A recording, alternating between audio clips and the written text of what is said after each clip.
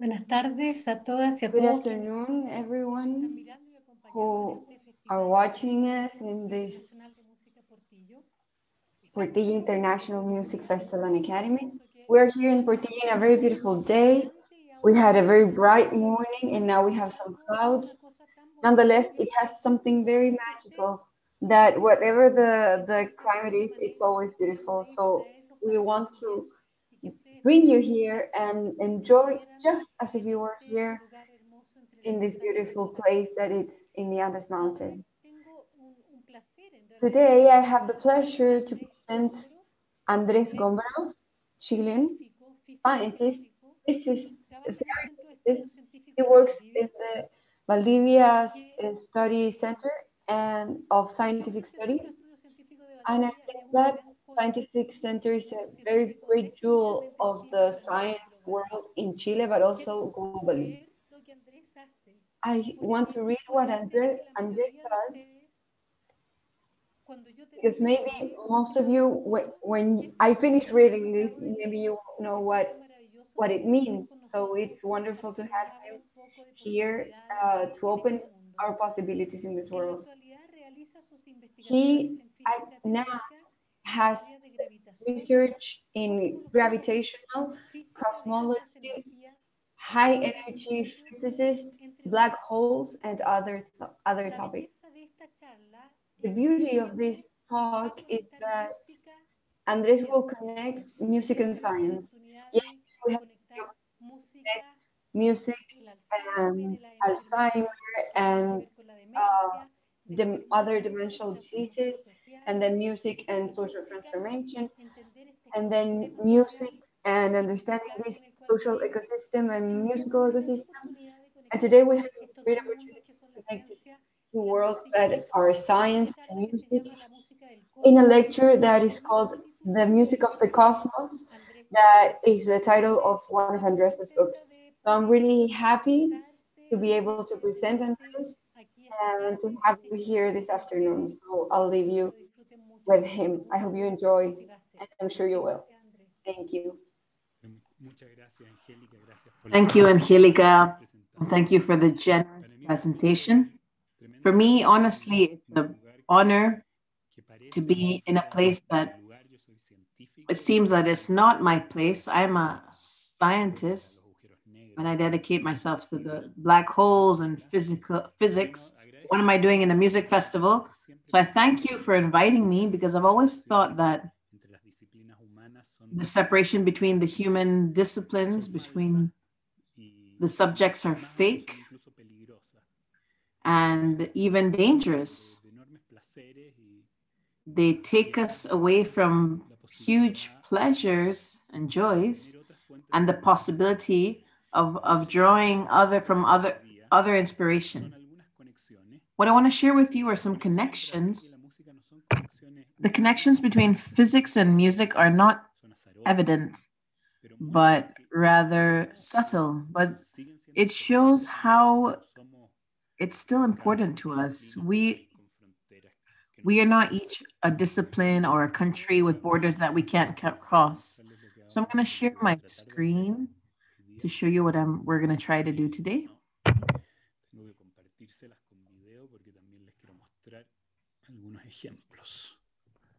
Share video because I also want to show some examples. Okay. Entonces, si no se está viendo.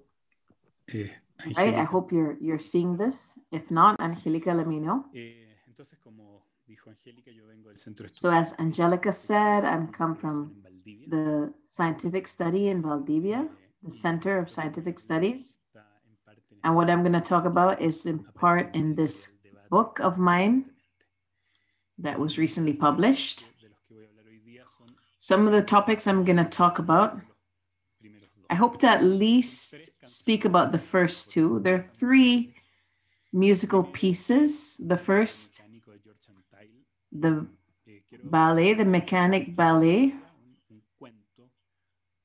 This is a story which has this inevitable connection between music and weaponry, how music led to war. It's a very deep thought, and from war towards modern technology. So this is something to get us warm in the topic. Then I'm going to talk about the most famous story, the most famous relationship between music and science. Girl. We're going to do it by the Beach Boys, the song Surfer Girl from 1963. Then we're going to talk about how the birth of science that we understand today is very associated to the music. And finally, I'm going to use a EDM song, contemporary, to talk about the death of science, which is the other side, the other side of the coin. So we're going to talk about the mechanical ballet. This is a musical piece composed by George Zental, a composer, American. It's from 1924.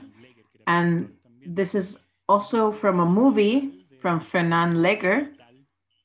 This is a big, important piece from the experimental movies, cinema.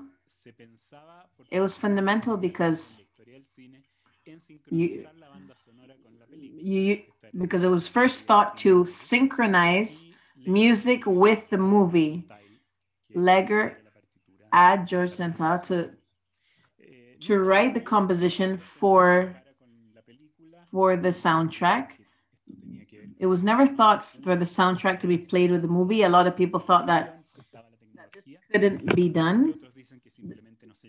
We were lacking in technology, but others thought that it was possible.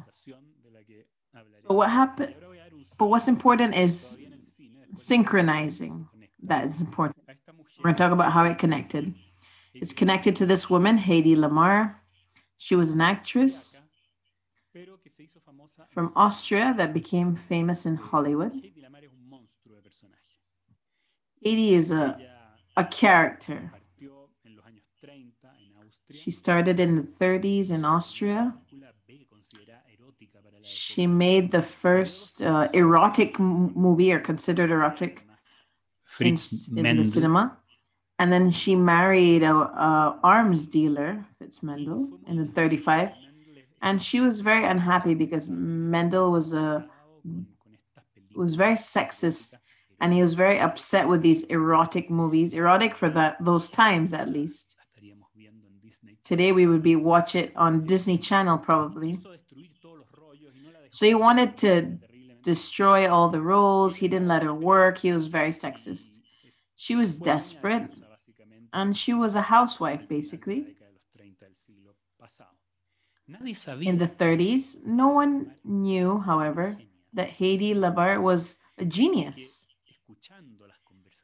and that listening to the conversation that happened in her house with this arms dealer that invite Nazis to his house to discuss arming the Germans, she learned about military technology, and she was self-taught. She would think about it. She wouldn't tell anyone. No one had any idea that she was an expert in weapons. And at some point, she roams away from Austria. She ends up in the US, in Hollywood. And there she does various movies, very successful. She was known as the most beautiful woman in the world. If you see the photo, you can see she's beautiful. And nobody would have imagined that after her recordings, she would arrive to her mansion, to a workshop, to work in weapons technology. So what happened? Hedy Lamarr was desperate for war.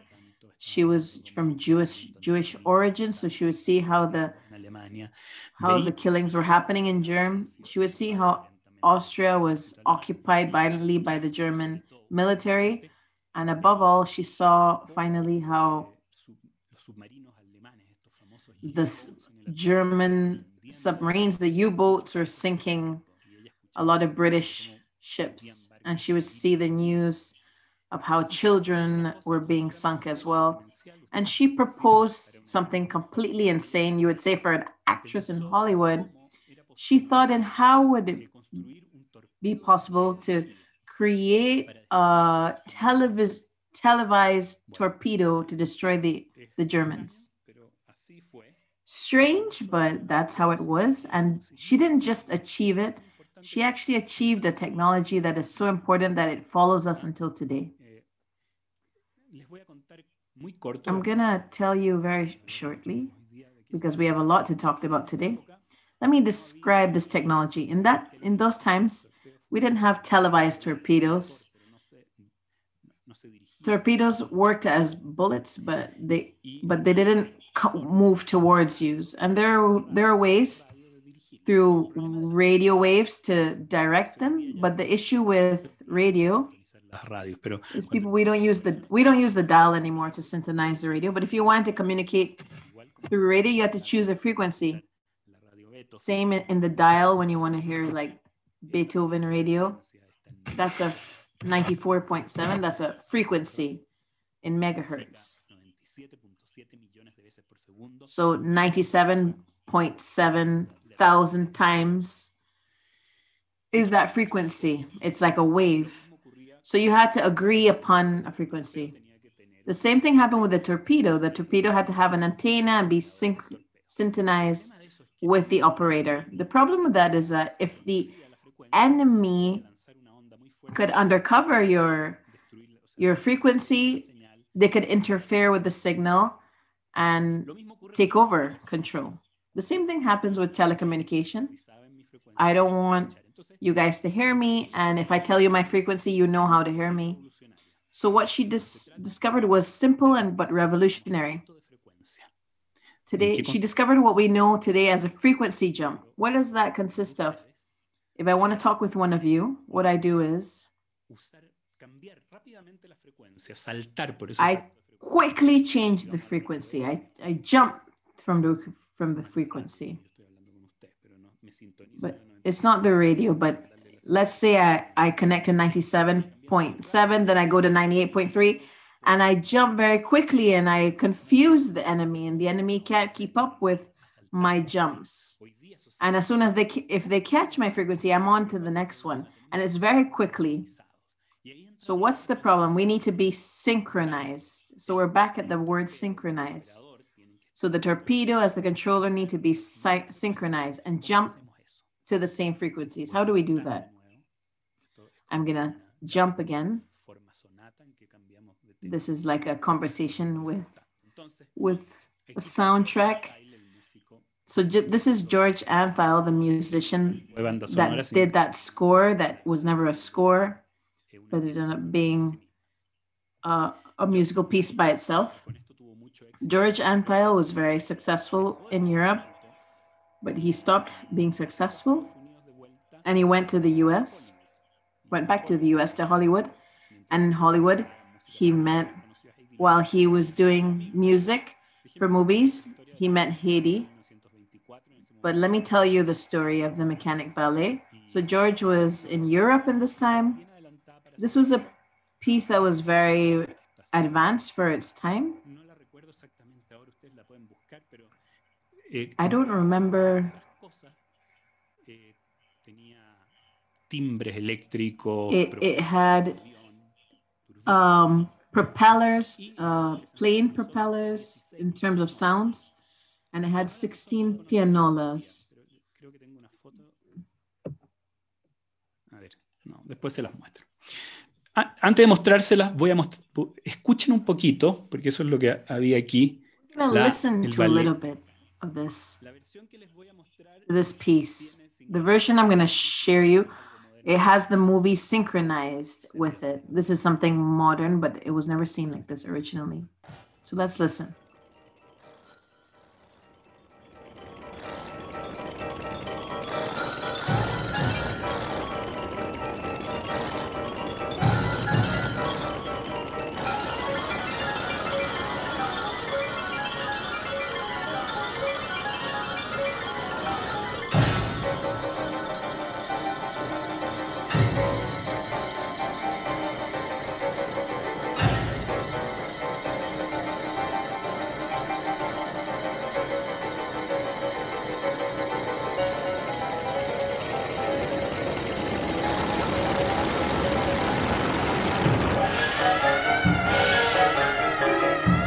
buena.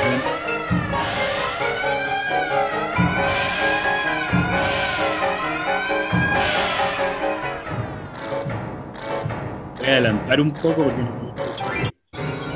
I'm going to fast forward a bit because it's pretty long.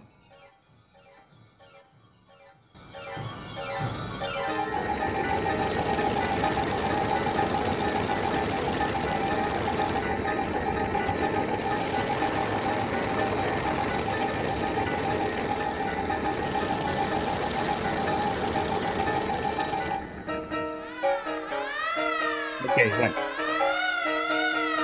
Pueden escucharla luego, pero yo quisiera You solamente... can listen to this later, but I just want to show it to you so we can talk about a few things. Firstly, the pianolas, for you, those of you who don't know it, are pianos that play automatically, which were very common in the high society, European high society in the 19th century. Either you played an instrument or you had a lot of money for a quartet to come to your house. And later on, the gramophone comes in, but in the beginning, they were very bad quality. So these were something that allowed us to listen to anything. It worked with some paper rolls that had the score, the notes, and in the 19th century, you could get all kinds of works for this piano to play.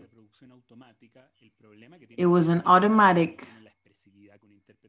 So the issue that the pianola has, it doesn't have the expressiveness that a real composer, musician would have. Bueno, por supuesto, al principio nadie imaginaba que una pianola podía So in the ser. beginning, no one could imagine that a pianola could be a useful instrument in orchestral music. But there were composers that started to use it. Que es más famoso aún en esto, me olvidé ahora el nombre de Nan Carroll. Nan Carroll is one, and the other one is our protagonist, George Intel. The beauty of using a pianola is it doesn't have a limit in terms of the amount of fingers that you need or the speed. You can play up to 15 keys and play as fast as you want. So this brought a kind of charm to the piece. Esta mezcla entre lo humano y la So frialdad. this mixture between humanity and the coldness of the mechanical industry, it mixed these pianolas with human interpreters. So the original piece was for 16 of these pianolas. And there's a problem in my 1924 that was huge for Rantel. How to synchronize the 16 pianolas. It was technologically impossible. And you never could execute the mechanical ballet with his original idea. Imagine there's 16 pianolas that have to start simultaneously. That was really difficult to get done in that time. Only in 1999 did this piece play originally where the pianolas were controlled by computers. It was the only way for them to be synchronized and play simultaneously. So the synchronization of the pianolas was a topic that obsessed George Antal. This technological problem, music calling technology. He wasn't an engineer. He didn't really care. But pensó mucho tiempo he tratando thought long and hard, de resolver trying to solve this problem that his art has asked him to solve. So in a conversation one night with his great friend, Hedy Lamarr, they talked about the torpedo system. And Hedy told him that he had the problem of synchronizing the frequency that the controller used with the torpedo. Then he thought what they should do is install one of these rolls within the torpedo and the other roll in the operator, so that simultaneously they were changing frequencies in the same way that Antal wanted to simultaneously play the same keys. So this story is told in many different places. I'm going to share a slide about this that ends up in this patent that we see here from the 10th of June of 1941. Realmente se me ponen los pelos de punta cuando veo esto. Porque I honestly get goosebumps when I see this because it's wonderful. Look what we see in that square. This is the original patent. This is in Google. You can download it completely with its drawings. Furthermore, we contemplate employing records of the type used for many years in player pianos, and which consist of long rolls of paper having perforations variously positioned in the plurality of longitudinal rows along the records. In a conventional player piano record, there may be 88 rows of perforations, and in our system, such a record will permit the use of 88 different carrier frequencies. So it's really nice and ironic in a way that a military technology have 88 frequency. It could have been 90 or 24, but it has 88 because the piano is present in a military technology. Music is present. This was never brought to practice. The patent was accepted, but there are other types of problems, and they found better solutions. But technology was used. There were a lot of people that arrived to the same destination, but Hedy Lamarr, in the years 2000, she was celebrated in electrical engineering, for example. She's become a symbol, an important symbol in the feminist fight, the plight, for being a woman who was very abused by her husband, that had to make herself be seen as a dumb bimbo, and who eventually ran away and developed technological arm thanks to her wit and music and cinema. Definitivamente Could this patent have existed without music? Definitely not. Maybe technology would have happened either way, but this is an example, a wonderful example of the union that has always been between these two disciplines. So that was one story, an introduction. Now I want to go in a more technical story, and more important because somehow it marked the history of science and our music. The birth of science. I'm going to talk about music for this. You guys are going to forgive me. I know there are many classical musicians here, and I'm using pop music. I hope you accept it.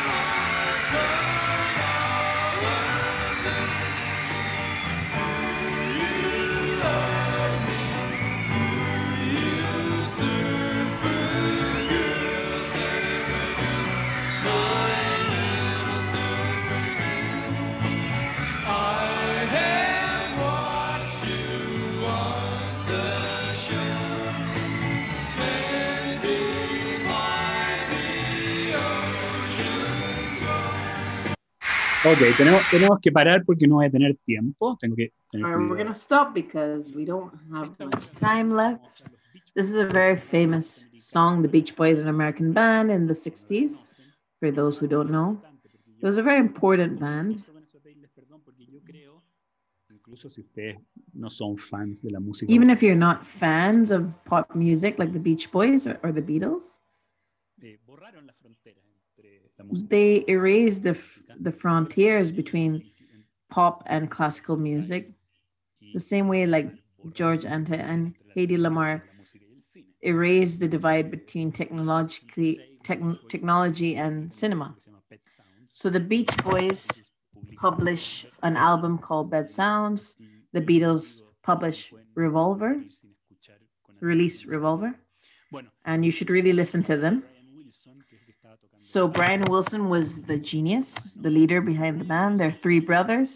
And Brian Wilson composed the song when he was 16, very young. It was his first song. It's a simple song, but it has an important aspect. It's nice in a way that doesn't require any instruction, or it gives you that impression. No one can not like listening to those vocal harmonies, those melodies.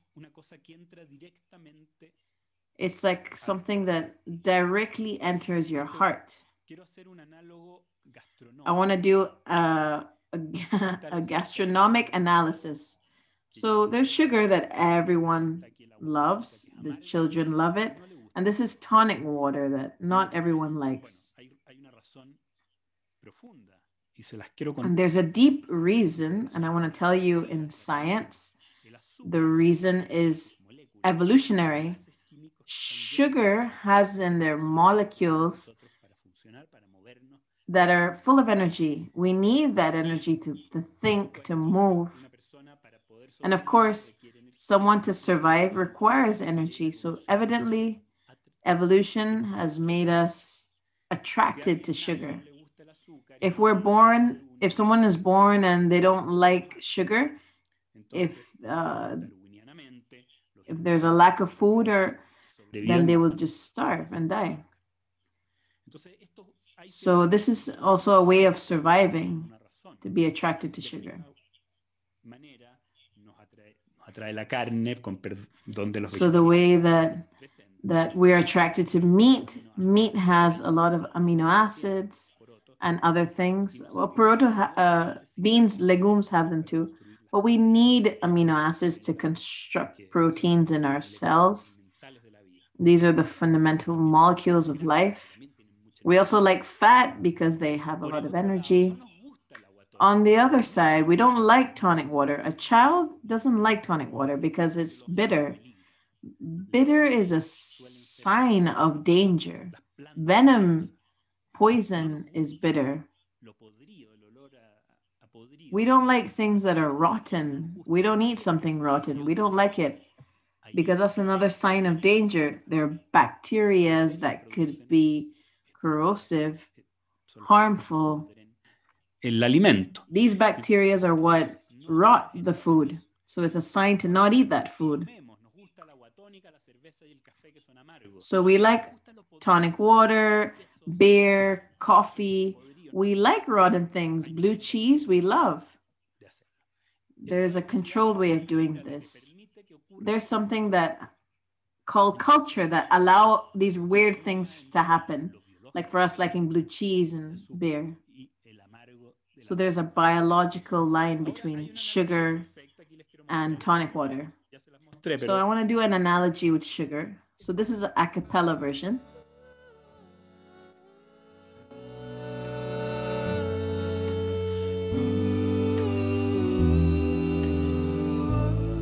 Pura azúcar.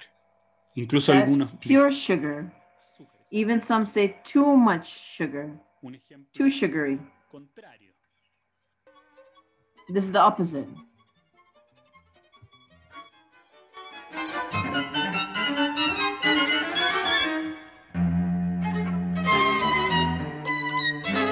Cuarteto de cuerdas número 3 de Schoenberg. The Schoenberg chord quartet number 3. This is something we don't like when we're children, for example. It's an acquired taste, like the tonic water, coffee, and blue cheese. We see this in the practice. There's obviously music that's simpler, music that's so simple. That doesn't mean that it's bad or worse. But there's other music that requires preparation and culture. So the question is it identical? Is there an explanation to give to understand why there's music that feels like sugar and other that feels like tonic water or blue cheese? And the answer is that I don't know. He leído I muchas really don't know. I've teorías, he read conversado con muchos many amigos y sin theories. duda I've spoke to a lot of friends, and this is a topic that doesn't really have a absolute answer. There isn't a consensus. There are many things that have been written. What advantage could a good musical ear give us as human beings? But there isn't an agreement. There are people that think that there are certain universal aspects of music, other people that think there is purely cultural. So these Beach Boys that we hear, so lovely, maybe for another culture, they're not nice at all. So that's a long story, and I don't want to get too deep into this, but just to show you what was the first man that proposed an idea towards this direction to understand this. This man was Pythagoras. Pythagoras created a theory of what's beautiful, ugly. He didn't create a theory like that. He just asked a question. Why are there sounds that sound nice when they're together or close or happen successively?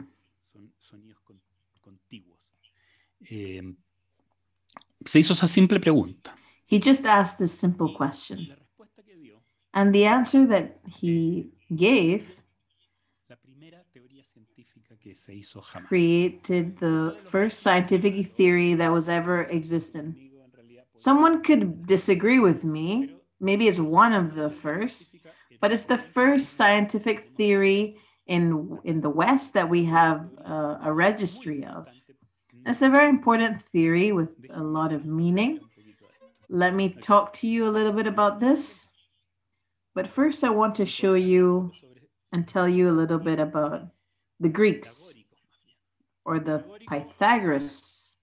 The Pythagoras were around 16th century before Christ. They didn't distinguish much between the disciplines. So what I want you to, for the Greeks, there was music, astronomy, philosophy, religion, and it was all part of the same thing. For them, the most important thing, the source, the sustenance of all the ideas were the numbers, not just any numbers, the numbers we consider as whole numbers. 1, 2, 3, 4. The first numbers had interpretations, numbers. This symbol, for example, was a sacred symbol. It's called the tetractys. And they had an oath when you enter to the Pythagorean school. I swear by the discoverer of Detritus, owner of our wisdom, the root of the source of nature. This is where there was the heart and soul of all things, where there were numbers. This is the philosophy behind the Pythagoras. This symbol, this is pretty similar to the cross for the Christians, the star to the Jewish. This triangle are the 10 points, 10 for the first 10 numbers. 10 is very important because we have 10 fingers. And the 10 points are ordered in a triangle. The first is 1 point, the second 2 points, 3 and 4. This represents the first 4 natural numbers. That was the mystique of the Pythagoras, their theory. So any nice thing, any aesthetical thing had to be explained with these 4 smaller numbers. So I'm going to show you another song from 1963 from the Beatles. Están en re mayor. So they're in re minor, major, sorry. I'm going to be more precise with you guys since you're musicians.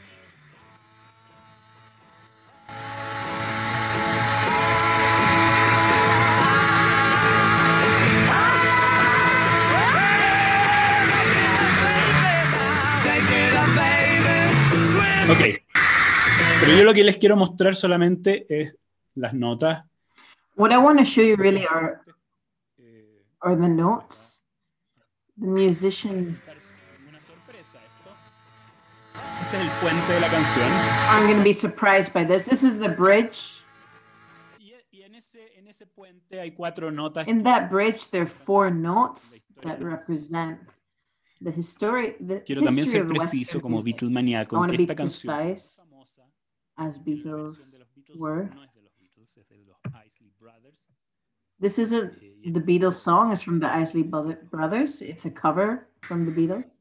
Entonces, las notas que están presentes, so the notes that are present, I drew them. No tienen ninguna importancia para la charla.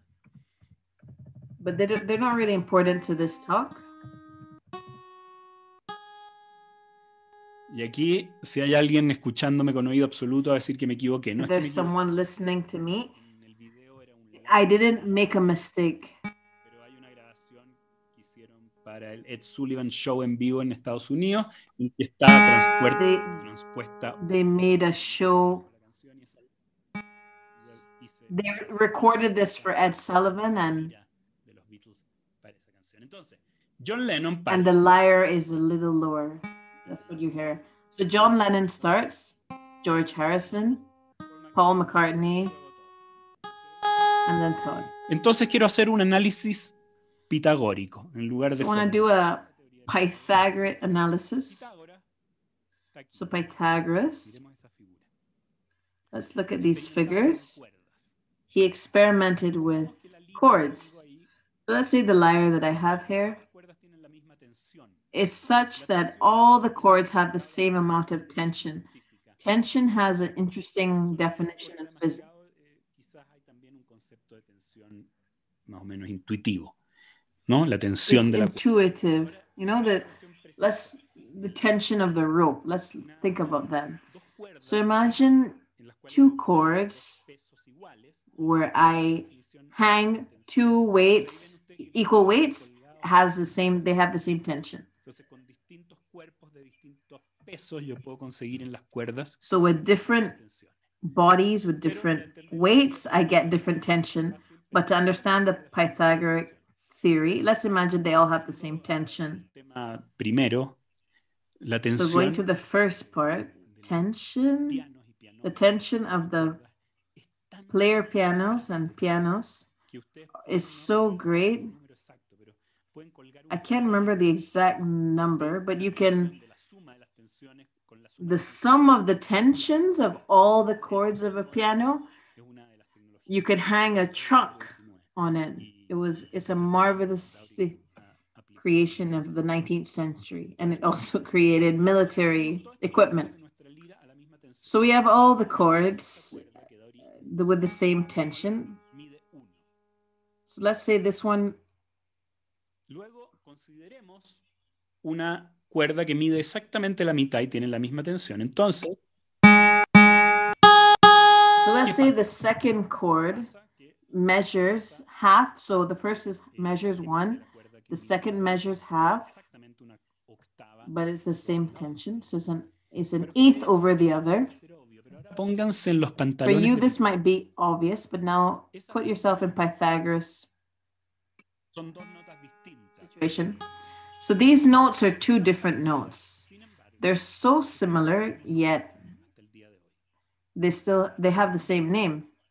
We call it the same. They're both la. Son muy parecidas. Déjenme decirles. They're very similar. They're so similar that isn't cultural. We've done experiments that show that it doesn't matter where we go or how far behind in time. They're flutes that have 30,000 years, and we know how they sound because they have the holes in different places, and we know how they were played. So we know from ancient cultures, and the eighth is universal. For Pythagoras, that's not important. What's noticeable is that there's one and there's half.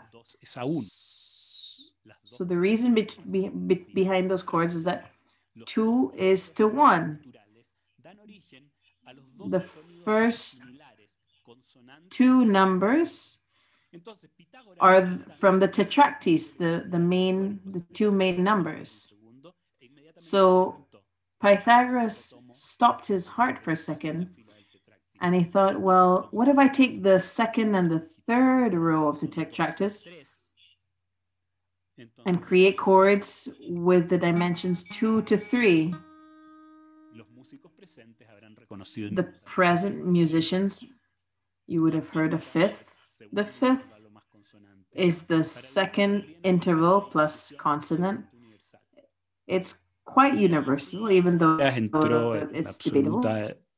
Júbilo, ¿no es cierto? And that's where Pythagoras was ecstatic. So that 1 is to 2 created the eighth, and the second, third to 4 created the fifth. We'll talk about this. The second I have to show you isn't a tetractys because tetractys ends at the 4th row, so it doesn't have a 5th. But let's see this one. So these 3 notes that are there, 1, 2/3, and 4/5, 2 chords that are in the reason 4 to 5 sound good. It's 3rd major. And with those 3 fractions,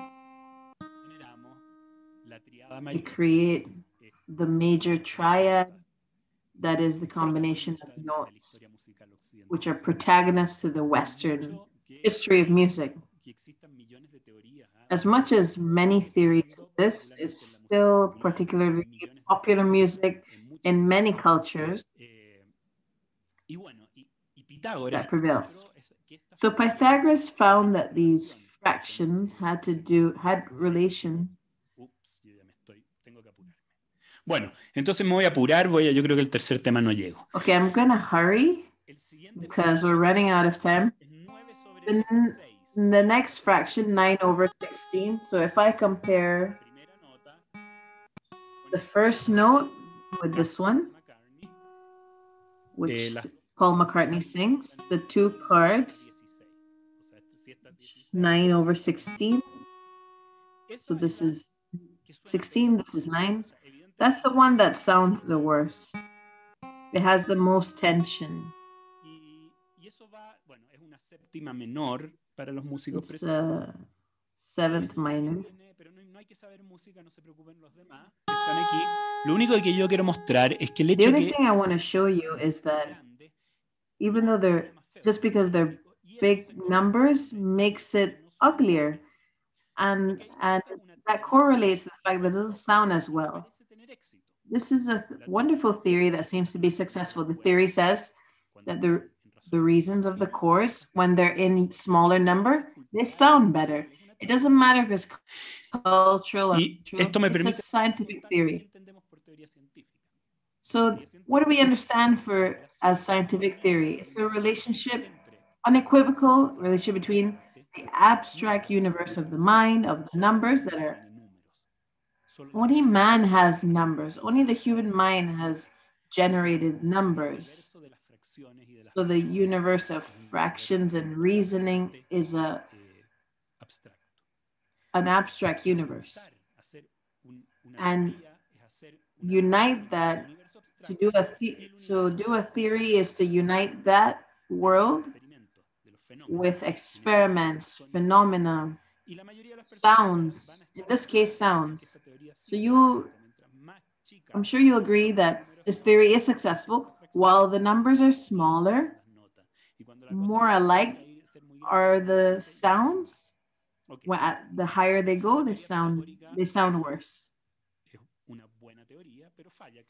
The Pythagoras theory is a great theory, but it fails in some things. Well, you'll say that this is not a theory, this is craziness. It's a game. No, this isn't a game. It actually created a scientific theory that's very important in music, which is the Pythagorean fine-tuning. Back in the day, well, up till today, to fine-tune is something that only people with really good hearing can do. So there was someone who was designated to tune, to fine-tune. How would we fine-tune if we don't really know what things are supposed to sound like? So how to objectively fine-tune an instrument? This is where the Pythagorean theory comes in place with these numbers, 1, 2, and 3. So if I have a chord that measures 1 and it's a fa, to say it's a fa, and you divide it in 3 parts and you take out 2. So with the same tension, it would be do. If you don't know music, it's fine. We call it a fifth. So I take out a third, and if I cut half of the do, then I have half of that creates another fa. If I cut 2/3 of the do, so 2/3 of 2/3 is 4/9. It becomes a sol. You guys know this better than I do. The circle of the fifths. If I start with fa, I cut it 2/3. I get a do, I cut it 2/3. I get it a sol, I cut it 2/3. I get a re, and so on. I get the 7 notes of the Western scale. So the Pythagoras invented the Western. You could fine-tune an instrument with a ruler, not with your ear, with a ruler. A ruler is an object that has nothing to do with music, but it allows me to be objective. Well, it gets complicated. You guys can continue. You get all the notes in the chromatic scale. So all the chords can be achieved with this method. Voy a mostrarles una cosa también de I'm going to show you something, also from Pythagoras. It doesn't seem to have relation. You probably haven't heard about this. Musicians, maybe you have. There's a theory of Pythagoras that says if I have a triangle, rectangle, and this measures 1 and 1, so this to the second power creates the hypotenuse. So 1 to the second power plus 1 to the second power will give you the square root of 2 to the second power. And it's a mysterious theory because all Pythagoras. So if I have a gate that measures 1 by 1 and I want to buy a gate, I want to go to the store and buy another gate, I would need a number to present. So what was that? It's the root of 2. So Pythagoras thought it would be like 140 divided by 111 because that's all that they knew at the time. So someone in the school demonstrated that. De esa forma. Ese miembro you de la orden pitagórica dicen find the root of a number in that way. They say that this man was apparently thrown into the ocean because he really questioned the theory of Pythagoras. So what do you think? So these numbers don't really exist. They're not small numbers. What if I take a chord that measures 1 and one that measures the square root of 2? It sounds ugly, I guess. Depends on the person, but they're two chords that sound kind of weird. Intervalo diabólico, etcétera. Por supuesto que rápidamente los músicos. This is known as the Jimi Hendrix and the Pythagorean nightmare theory.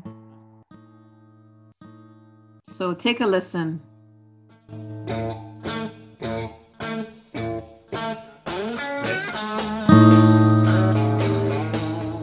Y ahí tienen un ejemplo en rock de There nuevo. you have an example of rock. Purple Haze by Jimi Hendrix that starts with a La and a Re and 2/8. And it sounds fantastic because Jimi Hendrix what he wanted to do was give us an uncomfortable feeling. And there are many other examples in classical music. This shows that also culture enters and we become accustomed and we start to like it. ¿Cómo puede ser esto? Que haya un raíz de 2 metido en la escala pitagórica. Some guys you say, how can there be a root of 2 in the Pythagorean theory? And I'm going to end with this. So it's how in science we tend to approximate. This is what you see here is the first 10,000 digits of a square root of 2. The square root of 2 is 1,4, 1, 2. But if I keep looking at the numbers, I don't really see a pattern. The fractions and the numbers are numbers that repeat forever. For example, a third is 0.33333. It has infinite numbers, but it repeats. Or it ends. 1.4. This number doesn't have a pattern or a repetition.